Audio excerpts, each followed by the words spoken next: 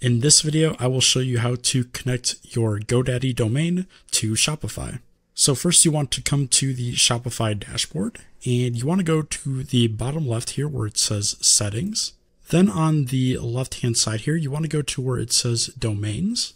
And when you just set up your Shopify store, you'll see this default domain, but let's say we want to connect our custom GoDaddy domain.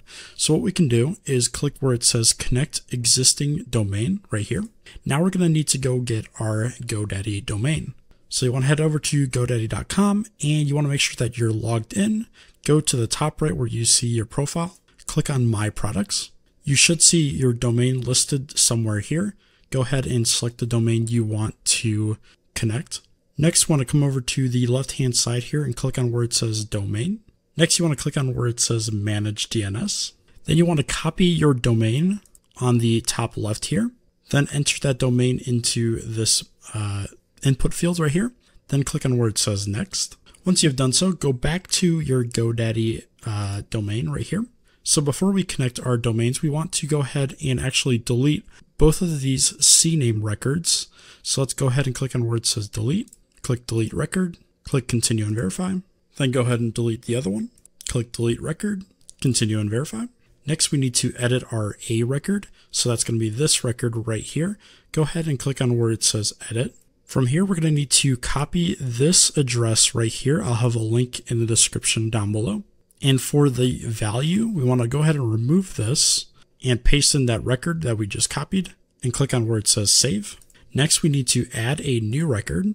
For the type, we need to choose the CNAME option. For the name, we want to enter www.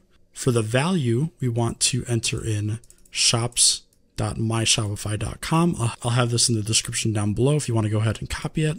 Paste that in, change this to 1 hour, and then click on where it says save. Click continue and verify. Now we can actually come back to Shopify and click on where it says verify connection.